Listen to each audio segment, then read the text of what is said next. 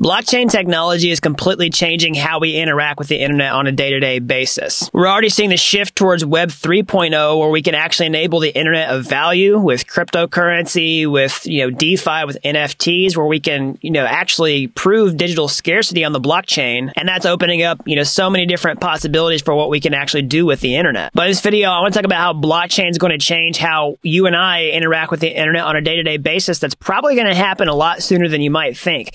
I'm going to talk about that as a blockchain developer who works the Ethereum protocol on a daily basis and what you need to understand about that. So if you're new around here, hey, I'm Gregory, and on this channel, I turn you into a blockchain master. So if that's something that you're interested in, then smash that like button down below for the YouTube algorithm and subscribe to this channel. And if you want to learn how to become a blockchain master step-by-step from start to finish, then head on over to dappuniversity.com/bootcamp to get started today. All right, so what is this big shift with blockchain technology that's going to change how we use the internet? Well, it's got to do with how we actually log into websites. All right, so let's just look at how we use websites right now, how we manage usernames and passwords, all that type of stuff. So let's take an example like, YouTube that you're watching right now. So if you are on YouTube and you create an account, you typically sign up with a username and password, and then those credentials get, encrypted and then stored in YouTube's database. And then anytime that you go access YouTube, you provide your username and password, and they authenticate you and let you log into the website and prove that you are who you say you are. And so then you can manage all the data inside the app, like all your liked videos, your subscribed channels, all that type of stuff is actually tied to your identity with a username and password or an email address and password. But there's some problems with this. First of all, they own your data at this point. They own your email address, they own your password, and this could be, spread across multiple different services. You actually have to manage your passwords across multiple different websites, and if you end up reusing a password and one gets compromised and someone has your login to another website, you need an email address to do this.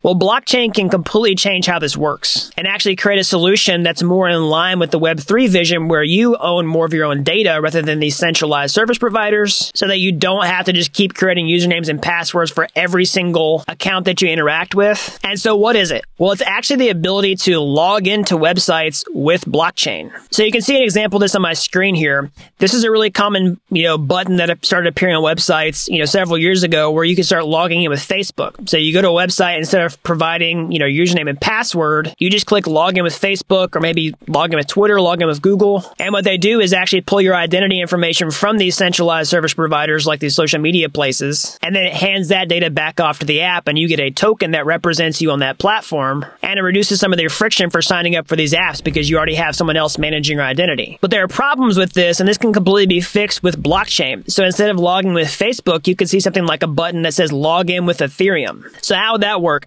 Well, the easiest way to do it was you would have a browser extension like MetaMask installed in your computer. And when you go to a website, you already see, for Web3 based applications, you see a thing that says connect with MetaMask, and then you allow MetaMask to access that. But you could completely replace the user experience on a website where you see, log in with Facebook, log in with Twitter. You could have this completely new option that's just like log in with Web3, or maybe log in with Ethereum, and then it would read your MetaMask address from here. Maybe you could sign a message with your private key to prove that it's you, and now you have access to that entire ecosystem represented by your blockchain address. This is actually a pretty big user experience improvement for people on the network. And so this is one of the reasons I think that this can actually get a lot of good traction, is because it makes things a lot easier for the end user. Because don't forget, whenever you're using a blockchain, then you're a user of the entire network. You're not just a user of a specific application.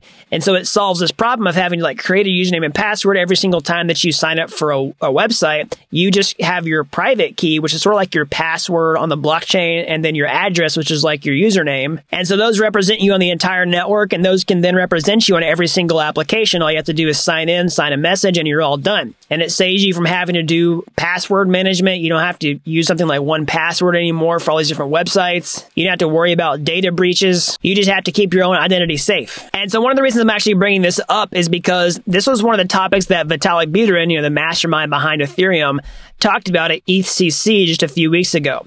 He talked about several emerging trends that are beyond decentralized finance, or DeFi, that are likely to, materialize for Ethereum in the coming months and years. We talked about social media. I just made a video about that on my channel recently, and why, blockchain's ready for these new use cases to take off.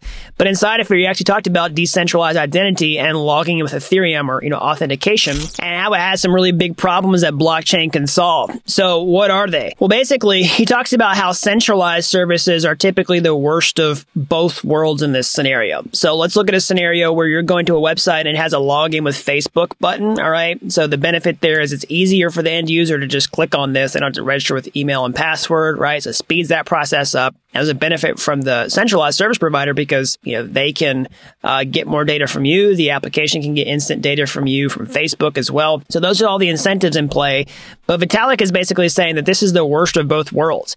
So basically, a centralized service is owning your identity and it's owning your data. You're not owning it as the user like you would in a Web 3 paradigm. It's still a very Web 2.0 paradigm. You have the risk of arbitrary deplatformings, all the type of censorship we've seen on the web. All right, that's part of the bad side of it.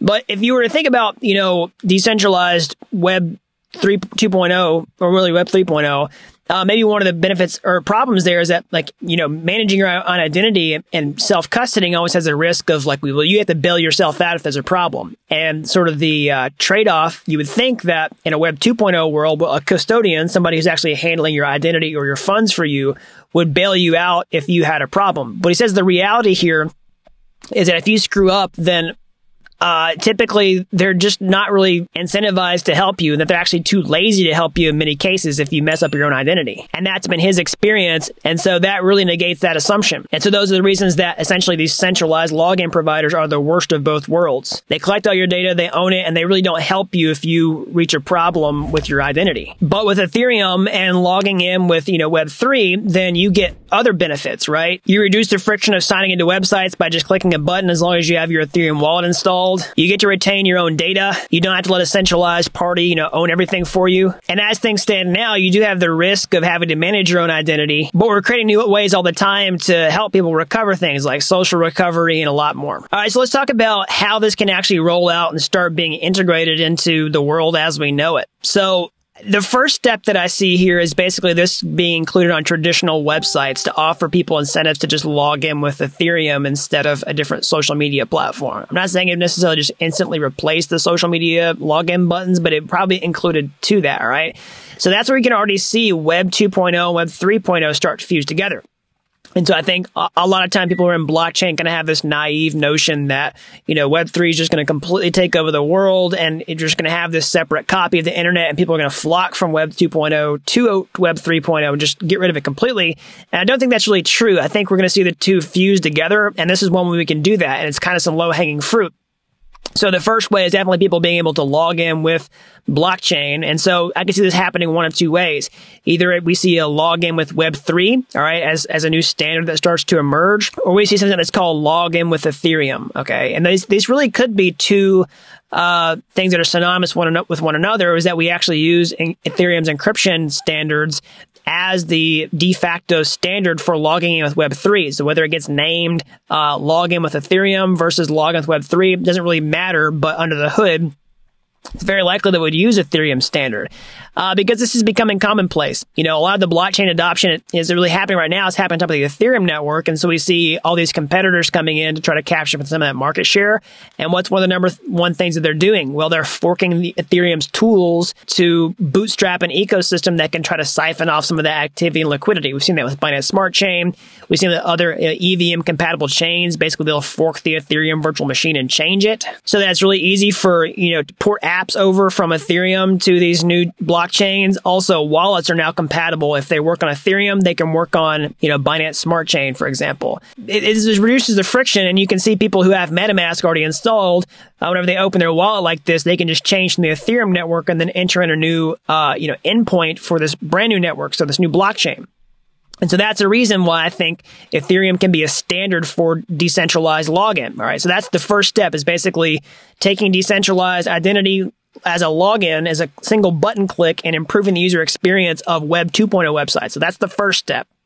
The next step, I can see this actually evolving to actual decentralized identity standard that's built on top of Ethereum or something similar that uses Ethereum encryption under the hood. Okay. So this is right now, there's a simple initial implementation is just you have an address. That's your identity. You log in, you sign a message or something like that to prove that you control the private key to this address. And that becomes your user of the entire network on this application. But it doesn't really store a lot of data about you. Okay, the Web 2.0 application can still store information associated with your Ethereum address. The next step in the equation, to me, will be actually creating some sort of decentralized identity standard where you retain ownership of that data. And so instead of just a really simple example where all the website knows about you now is just your Ethereum address because you signed this message, well, now you could have all this extra data about you that you could consent to give to the application in specific cases. And we could even enhance this further, where you could have zero knowledge proofs where the website that can prove something about you without knowing specifically information about you. So what would an example be? Well, let's say a website needed to know your age, all right, and wanted to prove that you were over a specific age, but not reveal how old you actually were, okay? So I'm just thinking of a simple example off the top of my head. Like, have you ever been to like a wine and spirits website? Let's say you wanted to order a bottle of wine on the internet, and sometimes the websites won't even let you access it unless you agree that you're over 21. That's how it'll have to be in the United States.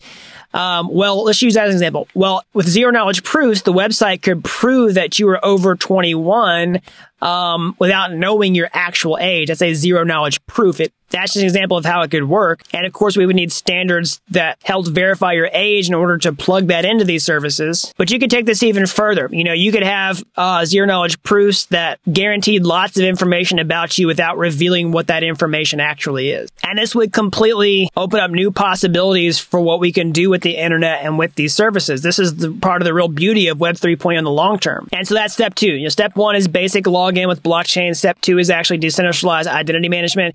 And step 3 is really enhancing the user experience of this. So part of it is anywhere that you could, take the private key that controls this information, you could move that to different devices and different environments. So think about like if you use a blockchain wallet on your phone, all you need to do is have your private key, and it now can sign transactions for you, just like your MetaMask extension on your desktop. You can just move the accounts around because that's the whole thing. That information isn't stored on a blockchain. It just gets you access to sign transactions on the blockchain and prove that you have ownership over that account. So step 3 is really enhancing the user experience of this, where, let's say you want to sign a transaction. Well, instead of typing in a password every time or some sort of passcode, now you can do it with a, fingerprint scanner on your phone, or maybe, your facial recognition software. And we could do this in a very, trusted way where you're not giving this information over to a third party, centralized service who's like, mining this data or storing it or selling it or something like that, where, your authentication that translates your face or your thumbprint stays on your device completely. And basically that's going to give you access to sign transactions with that private key. And so that'll be a user improvement experience that can enhance this as well. That completely opens up the opportunity for what, we can do with Web 3.0 long term. All right, so that's all I've got for today. As always, smash that like button down below for the YouTube algorithm. That really helps these videos out so the more people can learn about blockchain. If you're as fascinated with this technology as I am, you want to get your hands dirty, how can you get started today? Well, you can go to my YouTube homepage. You can find any of my free courses there. They're like Udemy courses, but they're totally free. And if you like those and you want to take the next step, or hey, maybe you want to take a master shortcut entirely, I can show you how to become a blockchain master step-by-step start to finish over at dappuniversity.com/bootcamp. You don't have to be an expert to get started today. I've helped people with zero coding experience become real-world blockchain developers in a matter of months. So that's all I've got. And until next time, thanks for watching Dapp University.